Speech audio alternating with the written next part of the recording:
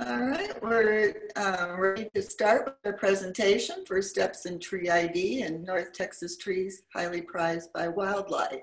And Rita Lokey is going to introduce our speakers today. Okay, good morning, everyone. I'd just like to first say that I first met Lisa and Rick, I guess it was last fall, in the fall, that they became trail guide leaders at LELA, at our Lake Lewisville Environmental Learning Area. And they are such an asset to working with children because they have so much knowledge about trees and plants. So it gives me great pleasure to have them speak to the chapter and other chapters today. They're going to present first steps in tree ID in North Texas trees that are highly prized by wildlife. Lisa is a retired school teacher. Let me restate that. She says she's a happily retired school teacher, and she loves iNaturalist. She has, I think, over 10,000 observations and over 12,000 identifications made for others.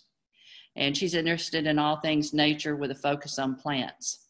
Now, both Lisa and Rick are members of the Blackland Prairie chapter, which is located, I guess, in Collin County, and they meet at the Herd in McKinney, Texas.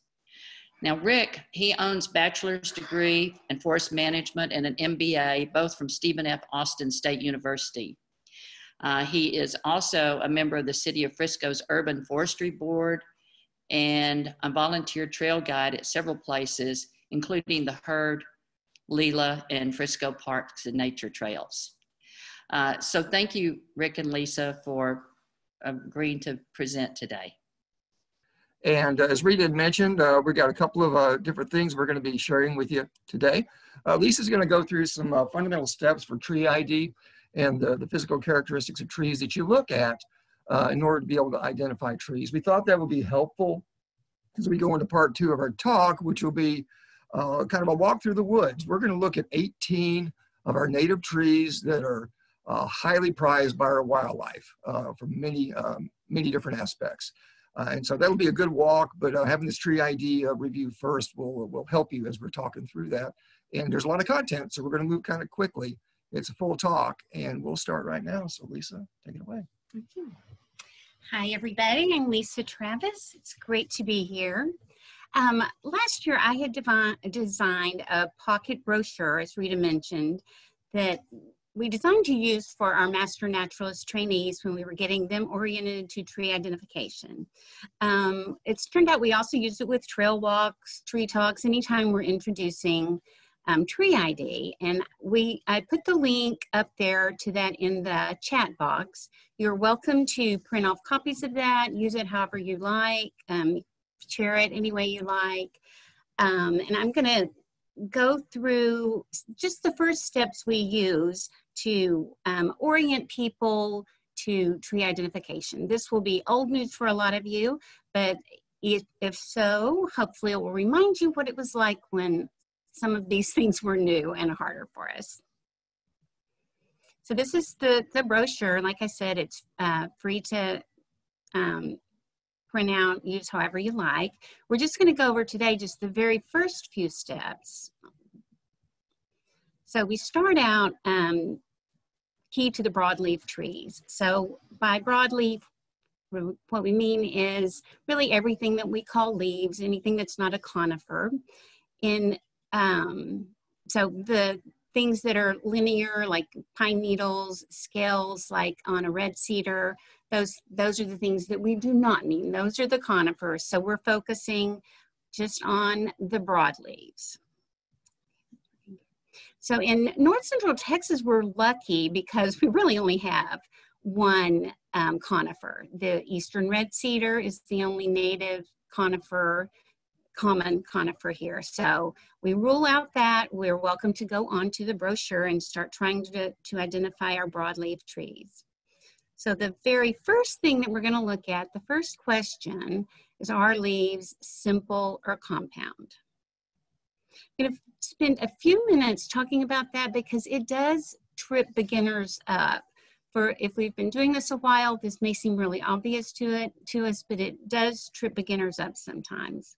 So by simple leaves, we just mean a one-piece leaf directly attached, and compound leaves have 2 or more parts.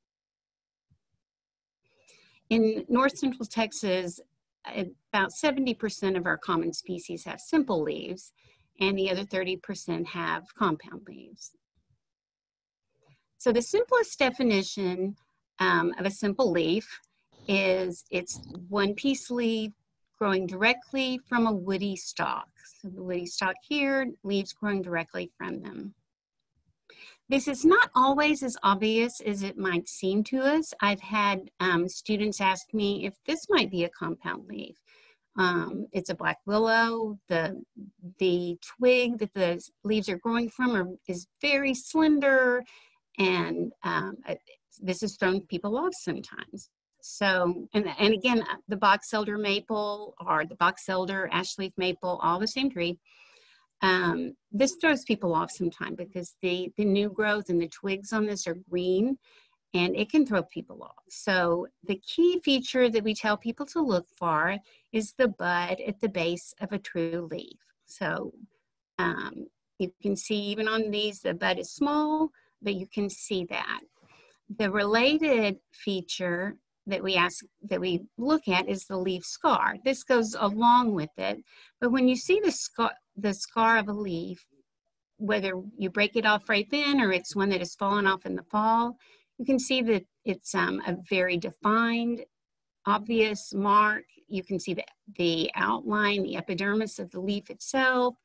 You can see the veins that were connecting it, and the bud is very obvious there.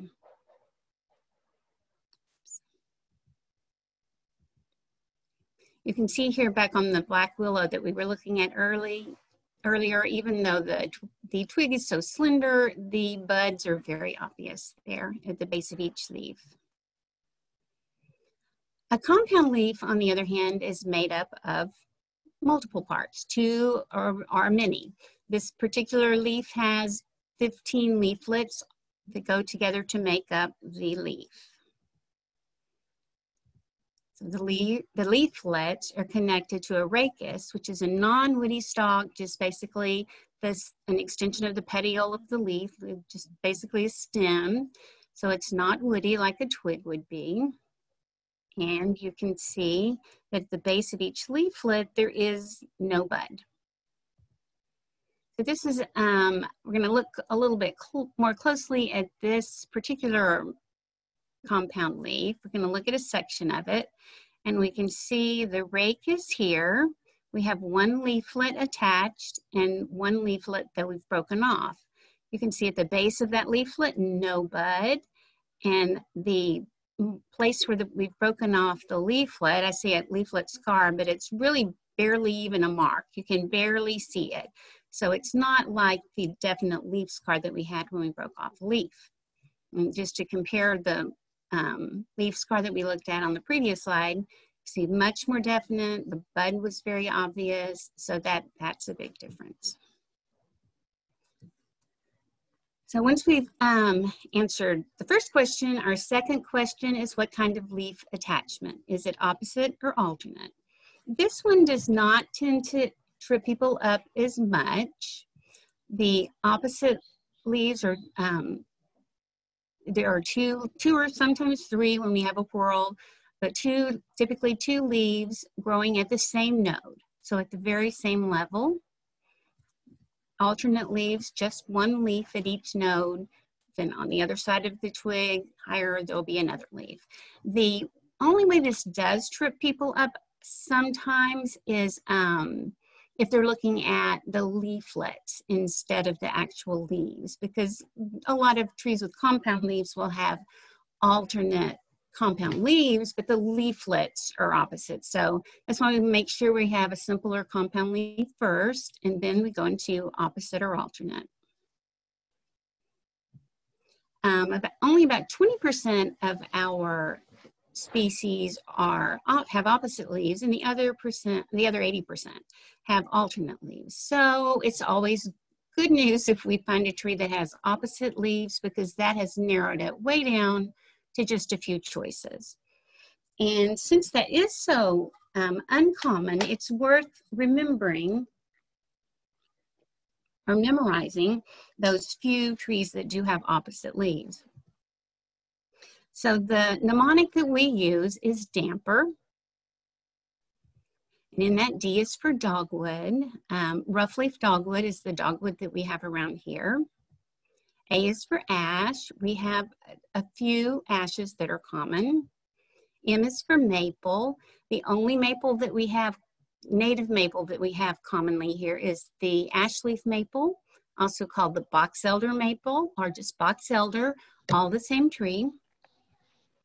P is for privet. Unfortunately, we do have several privets, pretty widespread here. This is an invasive, most of you know, and that is very common here, and that's one that it's important to be able to recognize so that we can possibly work on getting rid of it. And then R is for rusty blackhaw, a wonderful little native tree that's very widespread here. E is not in our brochure, but is for elderberry and elbow bush. Those are two that we do see around here. They're not that common and not really big enough to be considered trees. So, but it might be worthwhile to remember that those two also have opposite leaves. Okay, now that we've answered just those two questions, we have our trees broken down into 4 groups.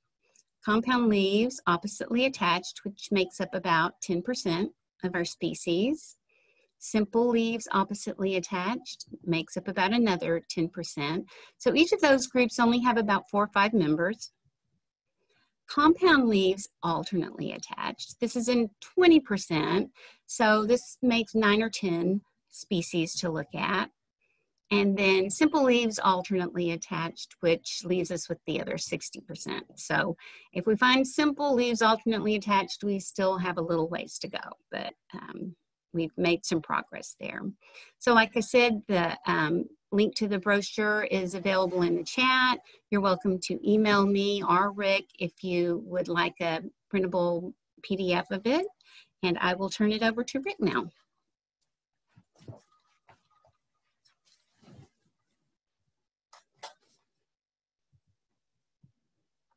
Okay, yeah. There we go. All right. Let's take a little walk through our North Texas woods, and we're going to be pointing out, as I mentioned, 18 of our key trees that are very valuable to wildlife. So we're going to start, in our first tree, group of trees that we're going to talk about are going to be the oaks. Oaks are pretty easy to identify if you've got acorns. That's the key identifier. All oaks are simple and alternate leafed, and there are 2 groups of oaks.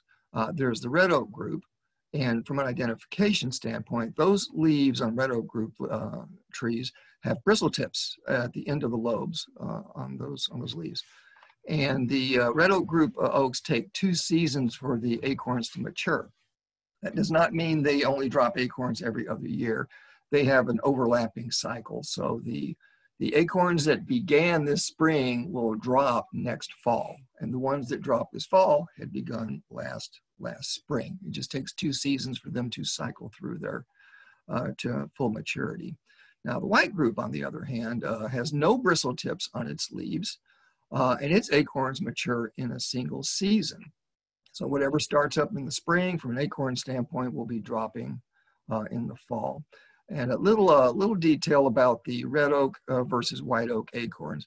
Red oak acorns are much more bitter. They have more tannin in them, probably because they've been growing for about 2 years. A lot of you may know that tannins is really a defensive mechanism within plants to make basically parts of their plant rather distasteful, so the critters don't necessarily eat them. The white oak group acorns are much sweeter. Some of them are human edible sweet off the tree. I mean, they're not great, but they're okay. You can eat them. And squirrels are connoisseurs of acorns, and I love to tell this story. Because the red oak acorns are rather bitter, squirrels will tend not to eat them right off when they mature and they drop. They'll bury them first and save them for later on in the winter.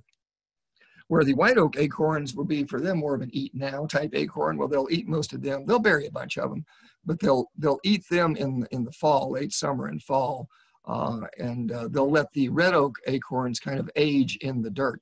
And frankly, this is the exact same principle behind wine for you wine drinkers. With red wine, you have tannins in the wine that requires for a lot of the red wines to be aged a little bit before those tannins soften up enough and the sugars gonna crank up, as opposed to white wine, which is a drink now type wine for the most part. It's the same principle because of tannins with the acorns, and squirrels certainly understand that. Okay, our first tree we're going to talk about is blackjack oak, which in your chapter is a very common tree in that area. This tree ranges in East Texas and in the post oak savanna to the east of the Blackland Prairie. And then it doesn't grow hardly at all. I never see them in the Blackland Prairie area itself. And then the trees repopulate or growing again heavily within the cross timbers area, both the east and the west cross timbers area. I believe this tree likes sandier soil and just can't germinate, doesn't do well in the dark gumbo of the Blackland Prairie ecosystem. A blackjack oak has 3 shallow sinuses and lobes. And as you can see, this is a red oak group. As you can see on this picture, the little bristles at the ends of the lobes here. I'll point a couple of them out. This tree can be relatively small by oak standards. It'll get up to about 60 feet tall, a trunk about 2 feet wide. Its crown usually has drooping branches and a fairly dense crown. The bark on a blackjack oak is pretty distinctive. It's very dark.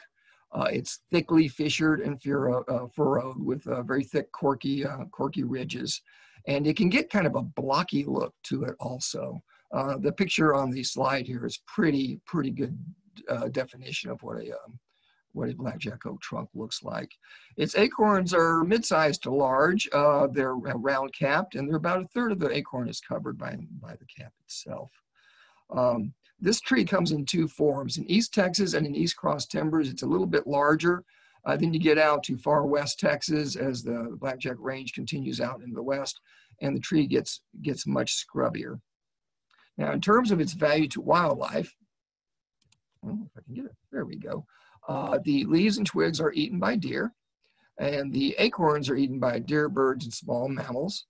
And this tree is a larval host for the horse's dusky wing and the white M hairstreak butterfly. And before we move on to the next tree, I just want to make a point also with native trees in general. They are much more valuable versus introduced or the invasive trees, because our wildlife is attuned to these trees, to their native trees, and these trees are host to a lot of insects, which in turn, and caterpillars, which in turn become food for birds. So it runs through the entire trophic system and through the food web with these native trees. It's not just these couple of butterflies I'm showing you and a few animals that I'm talking about. These trees are valuable to thousands of different kinds of species that are out there. They're very important trees in our woodlands. Okay, here's a companion tree to the blackjack oak in the cross timbers area. And this is the post oak, one of my favorite oaks. It's a beautiful tree.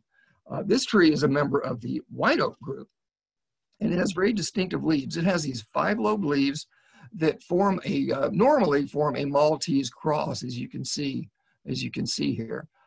There's no spines because it is a member of the white oak group. These leaves can be 4 to 6 inches long and about the same wide. They're very squarish type leaf. The leaves are thick and leathery like the blackjack oak leaves are. This tree doesn't get real tall, maybe 50 feet with a 2-foot trunk. I've seen them with bigger trunks. I've seen 4-foot trunks on post oaks. This tree could get very broad. It will grow really long, massive lateral limbs that will roll out at a 90-degree angle from the tree. And they can be just beautiful, beautiful shade trees.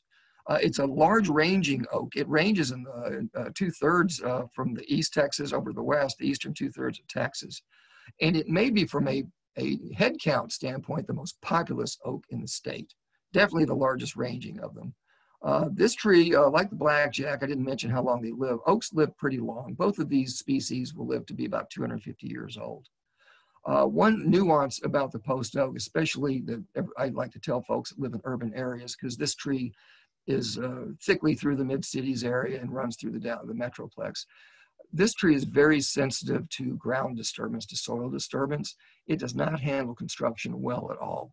If its roots get disturbed, it will go under stress quickly and it very well may die. So if you're ever involved around construction projects, trail projects, things of that nature, where there are post oaks nearby, give them a wide leeway because they're very sensitive to soil disturbance.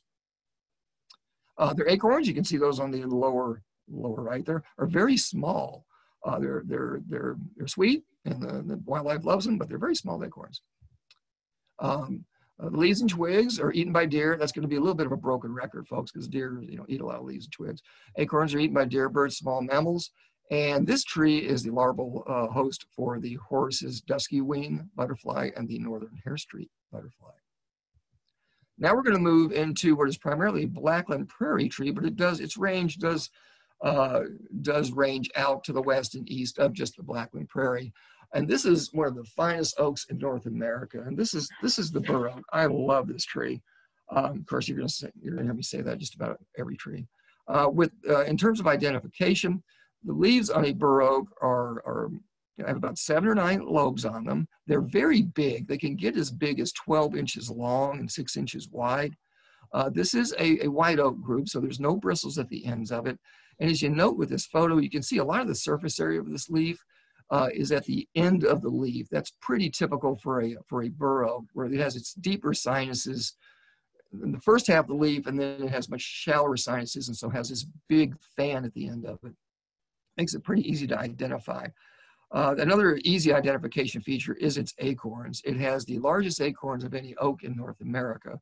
Normally in our area of Texas, the larger acorns are about 1 inch wide by 1 inch long. In its southern range, the acorns for the bur oak can be as large as 2 inches wide and 2 inches long. Those are acorns you definitely don't want falling out of the top of a bur oak and hitting you on the head. This tree can get very large. It can get up to 80 feet tall, 5 to 6 foot wide trunk with very thick lateral limbs. Everything about this oak is just massive. The leaves, the trunk, the limbs, the acorns. And it is one of the faster growing oaks, and it's also a very disease resistant oak and a fire resistant oak. It'll live to about 250 years. There is one at the herd, if you visit the herd, that is pushing 300 years old now and is perfectly healthy. Has a live canopy all the way to the end of its branches, and has been living in a moist area for pushing 300 years now. This tree does like lower slopes and moist areas. It doesn't like long sustained inundation and water, but it does like a moisture type environment. It's heavily cultivated as a landscape tree also. Its value to wildlife, its large acorns are prized by deer and small mammals. The deer eat the leaves, twigs, and bark. And it is the larval host for the Edwards hairstreak and the Horace's dusky wing butterfly. A companion tree for the bur oak that grows in the Blackland prairie and also ranges east to west of that area is the chinkapin oak. This is another white oak group oak, and it has different leaves for an oak. They are not lobed and sinus like most oaks are. It has rather sharply toothed oval leaves that are anywhere from 4 to 6 inches long and a couple inches wide, and they can be larger than that. This tree will grow to about 70 feet tall with about a 3 to 4 foot trunk, has a more rounded crown. Another distinctive feature of this tree versus like a bur oak, which has a fairly dark, heavily ridged bark in its trunk, is it is not heavily ridged and much lighter. This is a pretty good example of a mature chinkapin oak trunk here. It's very light gray and just not as deeply furrowed, more of a shaggier look than the bur oak, which it's a companion tree with. This tree doesn't live quite as long as most of the other oaks, right around 150 years or so. It has the sweetest acorns of the oaks in the area. These you can eat off the tree as a human being. Are they great? No, but they are edible. And I understand, I've never tried it, but I understand if you roast them, they're better that way. So if anybody wants to be adventurous with chinkapin oak acorns, you can give that a shot. In terms of value to wildlife, the deer eat the leaves and twigs like they do everything else. The acorns, as I mentioned, are sweet and prized by deer, birds, and small mammals. And it is the larval host for the very common gray hairstreak butterfly. Now we're going to talk about a couple of red oaks. And I'm going to talk about them separately, then I'm going to talk about them together, and I'll explain why at the end. The first red oak that we're going to talk about from the area is the Shumard oak. As a member of the red oak group, it does have bristles at the end of its lobes. It will generally have about 5 to 9 lobes to it, 6 to 8 inches long, 4 to 5 inches wide or so. The shoe-marred oak will grow very tall, up to about 100 feet tall. It'll has a single straight trunk, which will be not heavily furrowed. It'll be dark gray, smooth, and as you move up the trunk and you look up the trunk of a shoe-marred, you'll see intermittent fissures in the older trees. It has a beautiful symmetrical crown, which has made this a very popular landscape tree, cultivated landscape tree in Texas. This tree is native to the eastern third of Texas, so we're kind of on its western edge of its range here. Then it's very similar and related oak is the Texas red oak, which is Quercus bucklei.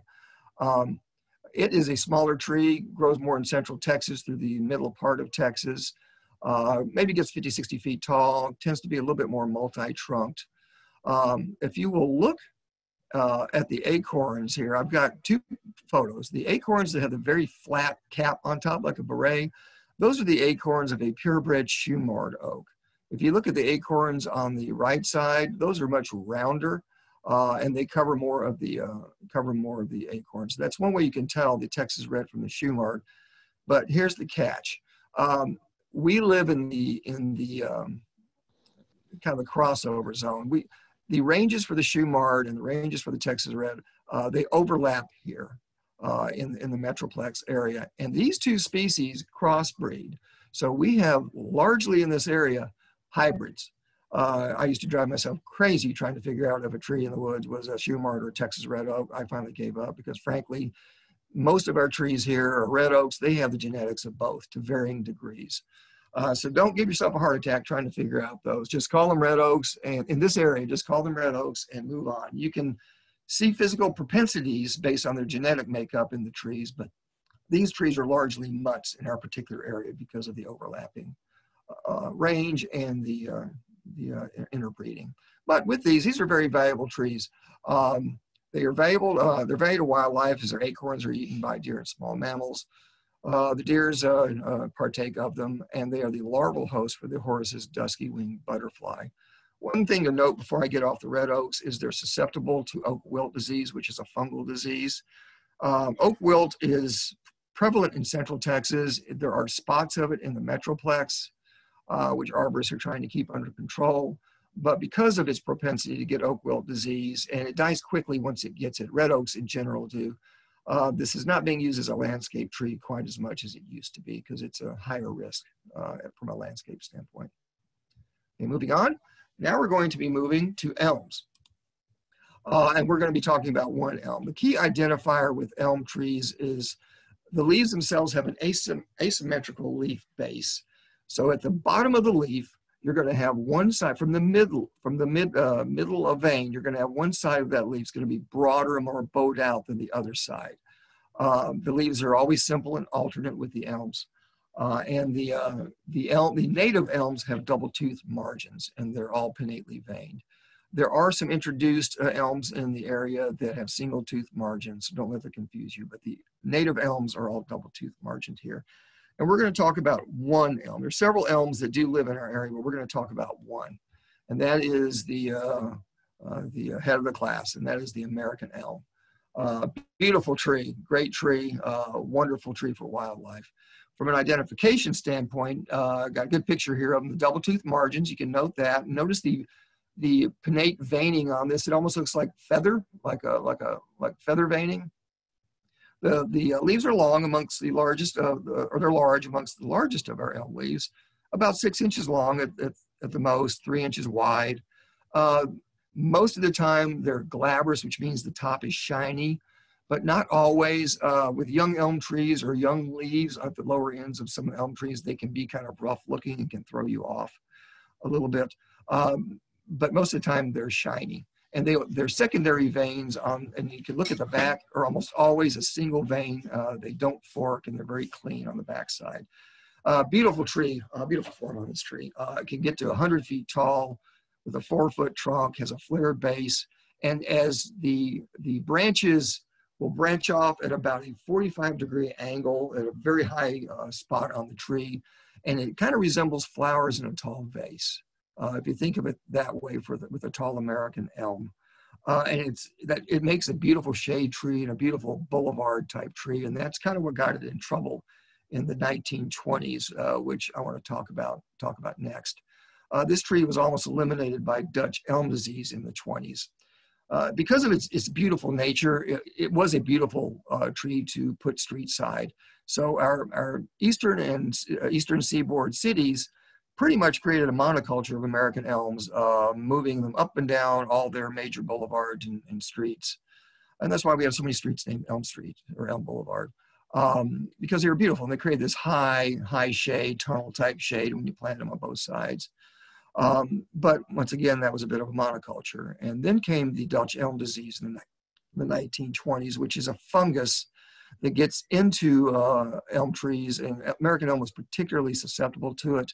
And basically that fungus kind of tricks the tree into killing itself. Once it gets into the tree, it gets into its vascular system, and the tree will stop and plug up its vascular system, its xylem and phloem, to try to stop the spread of the fungus. So it essentially girdles itself and chokes itself to death. And that's how they died, and had a very high mortality rate. And when this got into the cities and got into the outlying areas where these were heavily planted, it spread from tree to tree. The fungus can spread through roots, but it primarily spreads through beetles that go from tree to tree. So it just knocked them down like dominoes.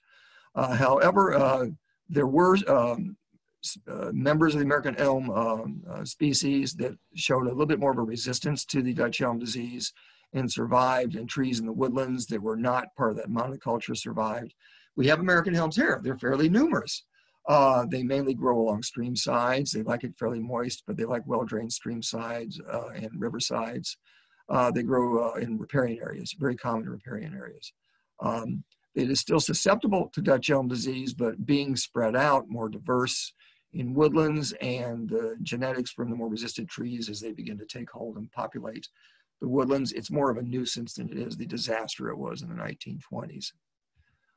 In terms of value to wildlife, the deer eat the leaves and the twigs. Songbirds do eat the seeds. The seeds come out in early spring. Small mammals also eat the seeds. And this tree is a larval host for many different kinds of butterflies and moths, including the mourning cloak butterfly, the question mark, the painted lady, the comma, and the Columbia silk moth. Very valuable tree in our woodland areas. Love that tree, love them all. Now we're going to talk about an ash tree. We'll talk about the ashes in general. Now this is our first tree that has compound leaves that we've talked about, and they're oppositely attached. So if you see a compound leaf and you see opposite attached, you're probably looking at ashes, because they're pretty common in our woodlands. They overall comprise about 5 to 6% of our tree count. A much higher percent if you go into our riparian areas along stream sides. The seed is a single-winged samara, and this species is dioecious, and that means you have male trees and female trees. The male trees produce the pollen, the female trees will produce the seed.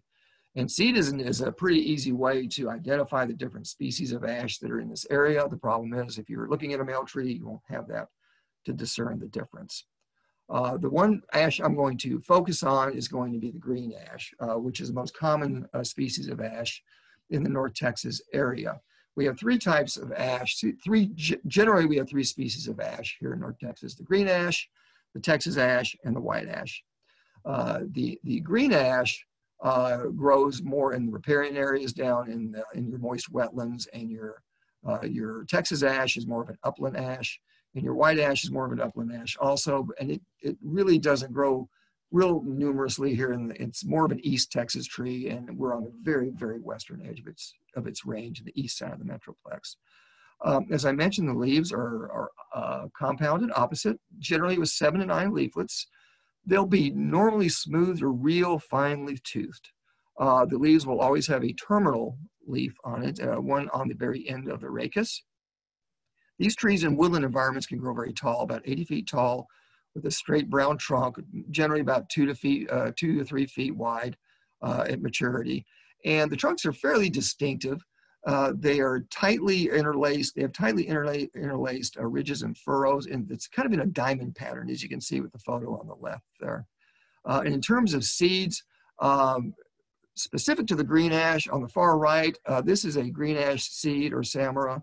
The seed pod is the elevated area at the base here, and you can see the wing actually overlaps over the seed pod, and it's very long and narrow. The seed's inside that seed pod.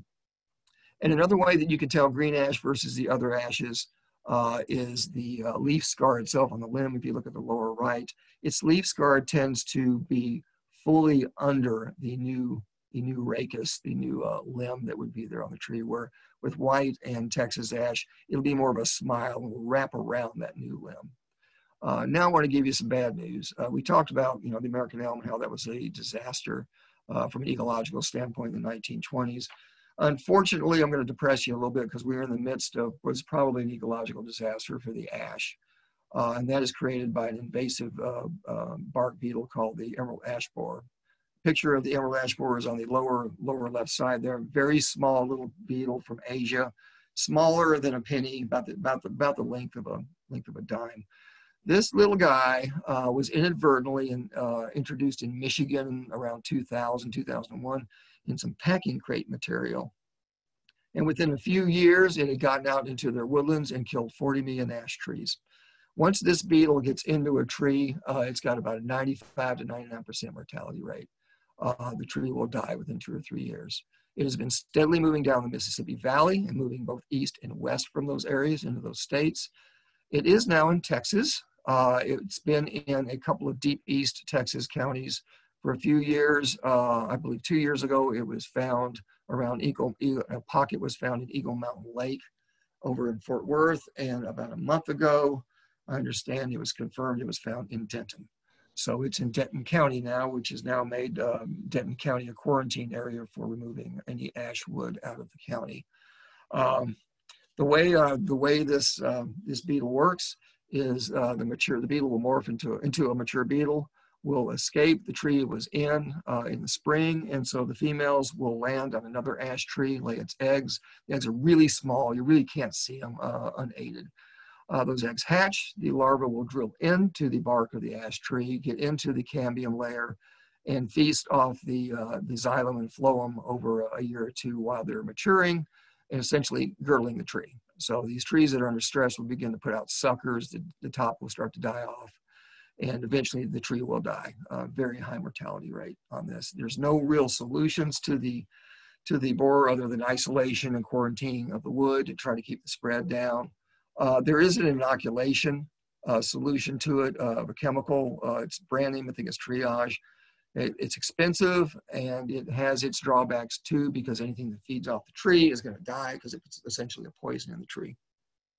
And it can't be widely used in woodland areas. It would be just for special trees that people are trying to salvage. Let's say that's about it. I just wanted to let you know about the emerald ash borer that is in our area now, and it's going to be a problem. And we are probably going to lose generations of ash trees over the next few years. Sorry to depress you about that. Let's move on and talk about a better subject. The value to wildlife, though, for this tree is the deer eat the leaves and twigs. Birds and mammals do eat the seeds, the fruit, and samara. And this is a valuable tree to a lot of different kinds of butterflies, including the tiger swallowtail, the orange sulfur, the cloudless sulfur, and the mourning cloak. So let's move on to some other large native North Texas trees. We're going to be starting with the black walnut, another one of my favorites, another wildlife favorite. The black walnut leaves are alternate and they are compound, and they can have a lot of leaflets, 15 to 23 leaflets.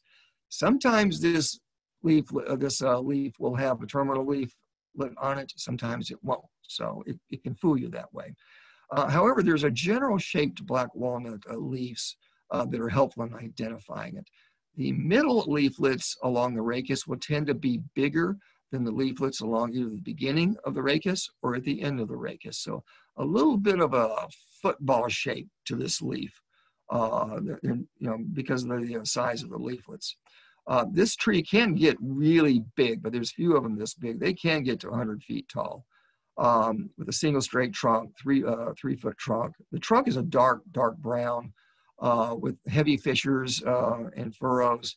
And they tend to run at a bit of an angle, so you get a very broad diamond pattern, as you can see from that illustration there. Another way that you can identify, there's a couple of distinctive ways you can identify black walnut. The nuts themselves, you can see some immature nuts hanging on the leaves there. They're very round. It's a very thick green covering over the actual shell of the black walnut itself, which is inside. If you look over to your lower left, the leaf scar is very distinctive. We call this the monkey face leaf scar because you've got a little bit of scarring within the shape of the leaf scar itself, which look like eyes and a little bit of a smiley face. So a very distinctive leaf scar.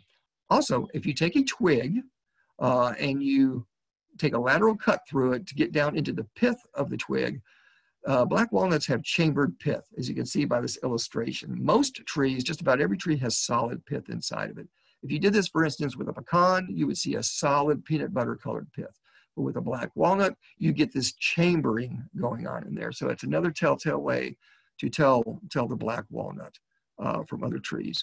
The hardwood of a black walnut is beautiful and is probably the finest woodworking wood of any hardwood in the country. And for that reason, most virgin black walnuts were all cut down back in the 1800s and early 1900s.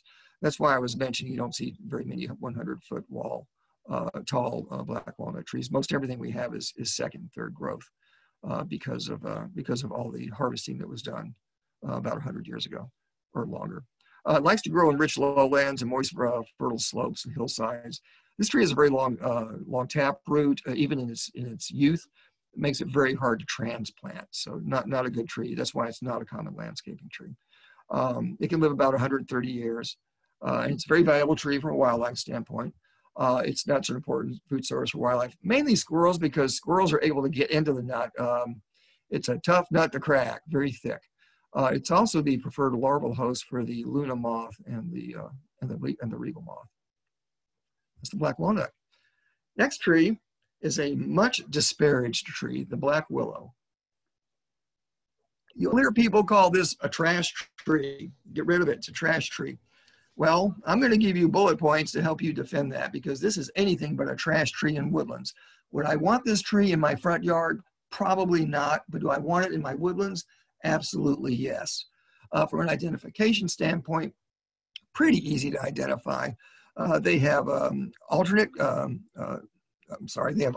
single leaves, about 3 to 6 inches long. They're lance shaped and they're very finely toothed. Lisa mentioned them in her tree ID piece. This tree is dioecious, so you have male and female trees. And when the female trees release their seeds, if you look up in the upper right corner there, it's a lot like cottonwood trees do. They have the little bitty seeds that are covered in this material that will float in the air forever and then has an ability to stick once it gets to a good location. And so that's how it spreads its seeds through airborne cottony substances. These will grow about 60 feet tall. They can get bigger, but they're short-lived. Fast-growing but short-lived trees, they kind of max out in age about 70 to 80 years. But they can get 100 feet tall in the right kind of environments. This is a pioneer species tree that grows along new land, along stream sides, things of that nature, and makes it a very important tree ecologically because it has numerous fibrous roots that really help bind soil and bind stream and river banks down. That's one of its important values in our woodlands. It's also an interesting thing when you're trail guiding, if you're talking to people about the black willow, its bark contains salicylic acid, which is an active ingredient in aspirin. And so Native Americans and through Native Americans, our European settlers learned that you could chew on the bark and it would help with headaches, things of that nature. And the salicylic acid is in the tree as a defense mechanism against critters to keep it from overeating on the tree, because this tree is loved by a lot of different aspects of wildlife, which we'll talk about now. The bark, tender twigs, and the buds, they're food for browsers such as deer, rabbit, and beaver. This is definitely the preferred tree for beaver. It's their tree of choice when they're just eating, along with any of their lodge making, but they just eat this tree. It's fairly soft, it's very nutritious for them. Is the larval host for the morning cloak butterfly, the viceroy, the red spotted purple, and the tiger swallowtail. And it also is a nectar source for our native bees like the carpenter bee and the bumblebee and also for our wild honeybees. So is this a trash tree? Absolutely not. This is a very, very valuable tree in our woodlands from many different aspects, both from an erosion control and from a food source aspect for our wildlife. Another very valuable tree from a food source standpoint is the common persimmon, also a very distinctive looking tree. This tree ranges in the eastern quarter of Texas. I do see this in the cross timbers area, so I know it reaches over through the cross timbers range. Its leaves are alternate. They're kind of an oval shape, generally with a pointed tip and smooth margins. And a lot of times they're fairly thick. They're glabrous on top, they're shiny. And they'll have along their margin, along the edges, kind of a lighter tone coloration, as you can see from that photo. And then if you turn the leaf over, I don't have a good example of it really here in this photo, but if you turn the leaf over, much paler and flat toned and kind of almost downy looking on the backside. This tree is dioecious, so you have male and female trees. It'll grow tall and narrow, about 60 feet tall at maturity, this single straight trunk and a dense crown that doesn't venture very far from the trunk. It's got a very narrow crown. The bark on the trunk is very dark and very distinctive. It has this blocky, what I like to call alligator hide appearance to it. That makes it very easy to catch and to spot in the woods. And generally, if you find a persimmon tree, a common persimmon tree, you're going to find others right around it. They tend to grow in groves. They can grow in large thickets. I've seen thickets, I've seen groves in the Metroplex area of hundreds of these trees. And I understand there's some areas in deep Northeast Texas that has some thickets that are thousands of these trees in size. The main value for this tree, from my standpoint, is the fruit. The fruit's delicious if you've ever had it. Once it's matured and once it's gone sweet, which happens late in the fall, generally after a first freeze. Kind of tastes like a date, but it's really distinctive and it's really sweet. And it can be used to make jellies and jams, but it can be eaten right off the tree. If you take any off, if you harvest any, take a small bite first to make sure it's mature. And then eat them pretty quick. They don't keep very good in the fridge, I will tell you that. This fruit is eaten by a lot of wildlife, so let's talk about that. And the fruit is really high in vitamin C. I didn't mention that. Coyotes love this tree. If you want regular visits from coyotes, put a persimmon tree in your backyard. An easy way, it's so easy to identify coyote scat in the fall because it will almost always be full of persimmon seeds. They are all over this tree when the fruit begins to mature. They actually eat these before they mature. I didn't mention it before, but before this fruit matures, before that first frost, the fruit is really, really bitter to human beings. Old farmers would like give people those as a joke to watch them bite into one and pucker up for about an hour. Possums, raccoons, skunks, deer, and birds also feed upon the fruit and is a larval host for the Luna moth and a nectar source for all types of bees. Great tree, common persimmon. Another tree, a very interesting tree, is the honey locust, which is a rather mean-looking, aggressive-looking tree. Pretty easy to identify for various reasons. The leaves on this tree are alternate, single, and sometimes double compound with 15 to 30 of these little oval elliptical leaflets. They're real fine-toothed, they're very small. The trunk itself can get about 30 inches wide, and its defining characteristic from a trunk standpoint normally would be these really, really nasty, gnarly thorns that you'll find all over them. This was a particularly aggressive-looking tree that I had found deep in the woodlands at the herd sanctuary in McKinney. It had thorns on thorns on thorns. And the theory, why does this tree grow these thorns? The theory behind why it spends all its energy growing these thorns is that it was a defense mechanism that it just no longer needs, a bit of an anachronism for this tree. It was a defense mechanism to keep mastodons and giant sloths and other megafauna that used to live in North Texas 10 to 13,000 years ago, but have since been extinct since then, to keep them from knocking over the tree or trying to climb the tree and damaging the tree. Because if you were an intelligent mastodon, I doubt if you would want to headbutt that tree that's in the picture. Another distinctive feature on this tree are the seed pods, which are very long, could be about a foot long, very velvety in touch.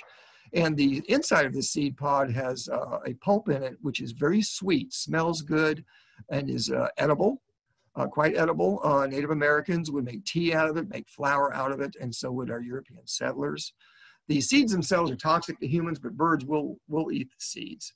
When this tree flowers in the spring, when the females flower in the spring, this tree is dioecious. When it flowers in the spring, it does yield a good honey. So this is a favorite tree for honey makers out there, because they like their honeybees to be feeding off of honey locusts. They make a very sweet honey. As I mentioned, the pulp is eaten by deer, birds, small mammals. It's very sweet and quite edible. Seeds are eaten by birds, and this tree is the larval host for the spotted skipper, the bicolored locust moth, the bisected locust moth, and is a nectar source for our bee populations. It's a good tree. It's a cool tree. Pecan, state tree of Texas. This is the widest ranging of our hickories. A pecan is a hickory tree. The leaves on the pecan are alternate compound with 11 to 17 slightly curved back leaflets. This photo is a good example of that. The term for that is facile. If anybody ever says that, that means the leaflets curve back towards the base of the leaf itself. You'll always have a terminal leaf on a pecan, and its leaves, remember I mentioned the black walnut, the leaflets tend to be bigger in the middle. With a pecan, the leaflets tend to get larger as you go towards the end of the leaf. So that's one way that you can tell a black walnut from a pecan. Another way you can tell the difference between the two trees is the trunk itself. If you look at the trunk here, that's yours truly there holding this tree up. It was about to fall. Very strong. It's more of a gray color, and it's got a shaggy bark and not near as deeply furrowed as a black walnut tree is. Also, as I mentioned, the pith is a solid peanut butter colored pith within the twigs. And a beautiful tree, extremely valuable tree in our woodlands. Can get really big, 120 feet tall, 6-foot trunk, very, very large tree. They can live up to 100 to 300 years. And a mature tree can grow as many as 70 to 150 pounds of pecans in a mast year and in a good year for it. The U.S. produces, you may not know, the U.S. produces 85 to 95% of the world's pecans, and Texas is the #2 pecan producer in the country behind Georgia. The nut's very rich in protein. I guess we'll get to the wildlife benefits here. They're rich in protein, oil, and minerals, and prized by birds and small mammals. I had already mentioned the productivity of these pecan trees, and this tree is the larval host for the gray hair streak butterfly. A truly great tree in our woodlands. Now for the red mulberry, a little bit of a smaller tree. I always battle myself with mentally about, is this a canopy tree? Is this not a canopy tree? It kind of depends upon where you are in the woodlands and where its range is. A wide-ranging tree that ranges through the eastern 2/3 of Texas. And this is a tree that has a hard time making up its mind about what it wants to look like and how it wants to behave. Let's talk about it from an identification standpoint first. Looking at the leaves on the left side, a purebred red mulberry tends to be hairy on top, rather rough and flat looking on top. They can be multiple lobed. They can have no lobes. They can have 2 lobes.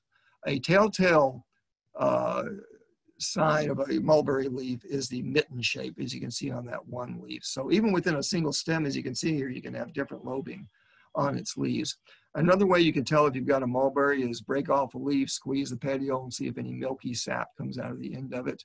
It has a little bit of a latexy sap in there. That's a way that you can tell this tree. It'll grow to about 50 feet tall, and it grows in a low spreading crown. And it's a fruit tree, so they don't tend to live real long, about 75 years. This tree leaves real early too. Once it starts to leaf, it's kind of considered a harbinger of the spring. The frosts are over with. In terms of its, take a look at its fruit. Then I'm going to talk about the wild, because that's its key, is its fruit. It looks like a long blackberry, and it's very rich in vitamins C, K, B complex, A and E, iron, potassium, magnesium, and it's an important food source for all sorts of birds and mammals. They don't last long on the tree once they begin to mature. And this is the larval host for the morning cloak butterfly also. One last note about the red mulberry tree. It's on a little bit of a, it has an issue. It is hybridizing with an introduced type of mulberry called the white mulberry. They interbreed and they hybridize. And as they've been doing that, research has indicated that the white mulberry genes tend to override the red mulberry genes, and there's a concern that eventually these hybrids are going to become more and more over successive generations, more and more leaning towards being white mulberry trees which don't have as good a fruit and are it's an Asian mulberry. Not a terrible tree, but we're losing steadily our purebred red mulberry trees. And over time, we may not have any purebred red mulberry trees going down the road. More good news for you. All right, let's move on to the next tree, which is the sugar hackberry. Another bit of a maligned tree, especially in urban areas. And we'll kind of talk about that, why it's that way. Large ranging tree around the eastern 2/3 of Texas. Its leaves are alternate, simple, and lance-shaped, as you can see from the middle of photo, with a tapering tip. And normally it'll lean over to the right. It'll have a little bit of a lean to the right, a little bit like elm leaves do. They're rather thick. Unlike elm leaves, though, the veins, if you look at the end of the petiole, there's actually 3 principal veins that will fan off. You have a middle vein, then a couple of large side veins that fan off from there, from the petiole also, and then you have your secondary veins. The tree can grow pretty tall, about 80 feet tall, 3-foot trunk. Its trunk is very distinctive, very easy to tell this tree from a distance because of these random warts that are all over it. The number of warts on hackberries can vary greatly, from almost no warts at all with a smooth gray trunk to covered, absolutely thick with warts, and anywhere in between. And the tree will live about 100, 150 years. The problem with this tree is if the wood gets exposed to the air or the soil, it is prone to rot and it will begin to decline once that happens. So if a limb breaks or it gets a wound on it, it begins to decline. It just doesn't handle exposed air or soil well at all. But its value to wildlife is important in our woodland areas. The leaves and twigs are browsed for deer, and the berries persist in the winter. And this is an important winter source of food for our birds during a time when there's not as much available for them. They will go into the hackberries, and that will help them subsist through winter months. It is also the larval host for the aptly named hackberry emperor butterfly. Okay, we have a handful of smaller understory trees we'll go through now. These are fun trees to talk about. The first one up to bat is the Hercules club. The leaves on a Hercules club are alternate and compound. They have 7 to 17 leaflets, so they'll always have a terminal leaf on it. A distinctive feature of Hercules clubs, because they look a little bit like some other trees with compound leaves, are these spines. I'm circling some little spines here at the base of these 2 leaflets, and I have a blow up here showing these little spines. They're not always there, but if you see these spines, you know you've got yourself a Hercules club. If you can't see the trunk, because the trunk on a Hercules club is extremely distinctive with these what we call shark's tooth corky extrusions. Initially, when these grew on the trunk, they had a thorn at the end of them, but those fall off pretty quickly. And so you end up with this shark's tooth trunk look. And it's a very distinctive feature of the Hercules club. It's not a big tree, it gets to about 30 feet tall, about 12-foot wide trunk.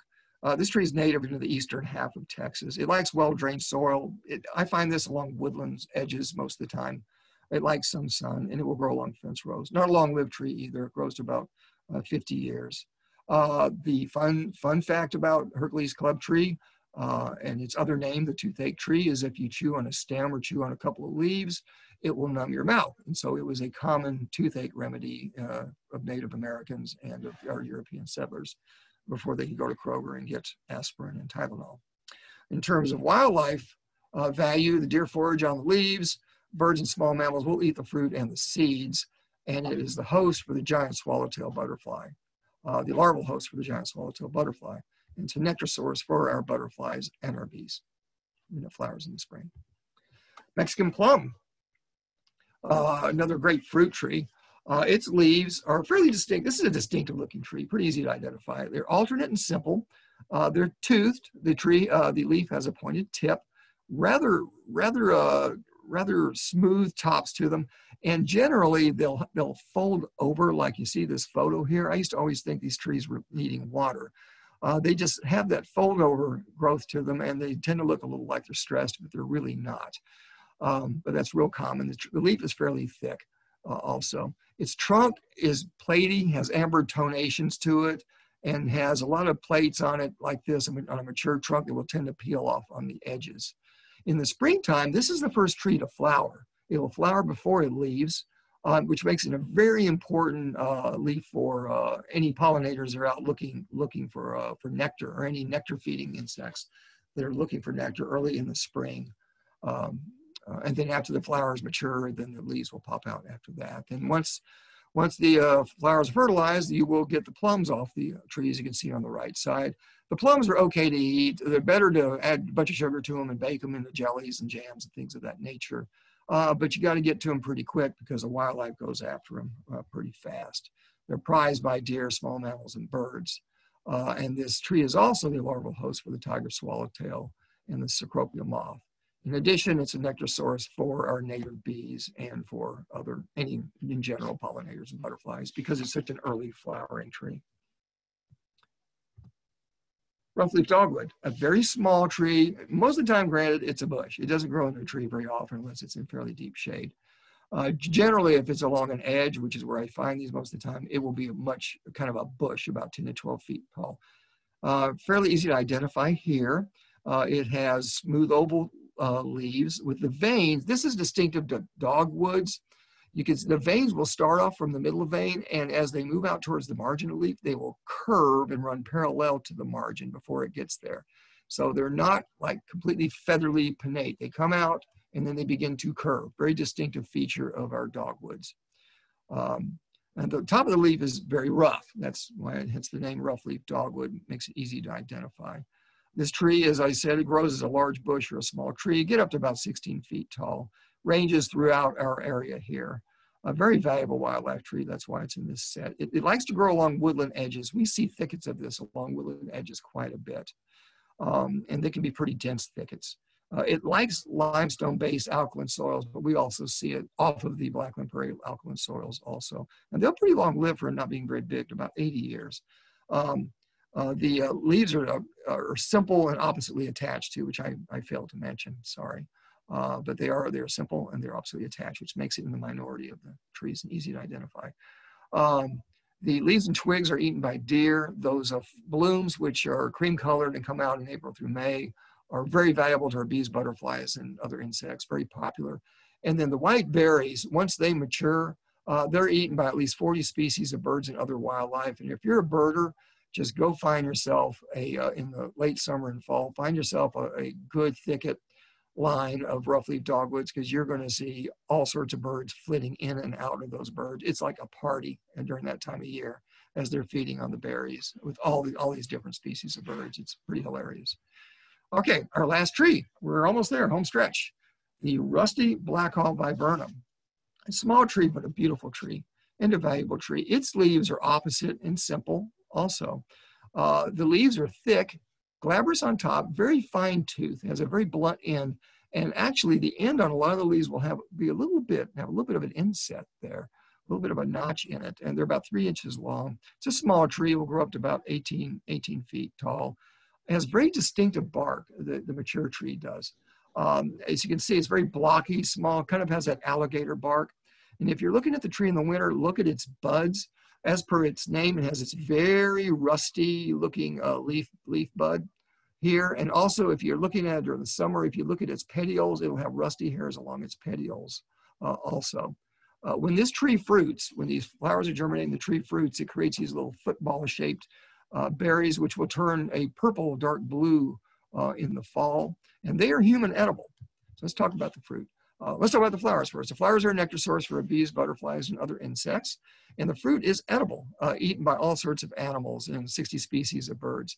Kind of tastes like a weird raisin, but it's, and you'd have to eat a lot of them to get filled up as a human being. But like I said, the wildlife loves them. And it's a pretty little tree and probably should be used in landscaping more. So if you're doing native wildscaping in your yard looking for a small tree, this is a really good tree to put out there. With that, we are at the end of our walk through the woods. These are the resources that I've used along with personal experience to create this presentation. And then we're going to open it up now, I think, for Q&A. Well, Catherine Wells and I would like to find a rusty blackhaw viburnum. Did you have any sources for that? From a culture standpoint, I really don't. It's one of those trees that should be available in at landscapers and more often. Maybe in Frisco, it might be available at, what's the? Shades of Green. Shades of Green, thank you. Or maybe they could order it, because they'll do that a lot there too. If they don't have it, they'll order trees and order plants for you there. But Shades of Green in Frisco, everybody didn't catch that. They will try to have them at the Herd plant sale this fall, but they have a hard time finding them. Yeah, okay. Someone else had a comment that, did blackjacks get oak wilt? And Lisa said yes, and this person thought they had lost several to oak wilt. Yeah, all oaks are susceptible to oak wilt, and blackjack oak, being a red oak, is more susceptible than white oak group oaks. I'm generalizing a little bit, but your red oaks, when they get oak wilt, it hits them hard and fast, and they generally will die within months. With the white oak group, they're more resistant to oak wilt, and even if they get it, it becomes more of a very slow process, which can be managed more. The problem with the red oaks is if they get it, it's like moves so fast, it can't even be managed by an arborist. And so they are correct. Blackjack oaks will also get oak wilt. Know anything about the black hickory tree? I live in East Cross Timbers and think I have one. I'm not an expert with hickories other than pecans, mainly because I'm a little Blackland Prairie centric. And we don't have, even though I was schooled in East Texas, it's been a while. And we don't really have many hickories in the Blackland Prairie area, so I don't see them often. Matter of fact, Lisa and I were up at Ray Roberts State Park a few days ago, and we're looking at hickories and like, well, what kind is this? I mean, we know that there are black hickories, there are mockernut hickories, and there are bitternut hickories that are pretty common in East Texas, and I believe in the Cross Timbers area also. I have a hard time telling them from a distinction standpoint, and I need tools like iNaturalist or books to help me figure it out. I'm just not that versed with them, but they're there. They are definitely Cross Timbers trees.